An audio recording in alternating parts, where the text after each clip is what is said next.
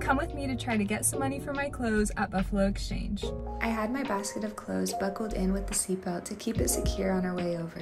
Then I had to lug this heavy basket all the way into the store.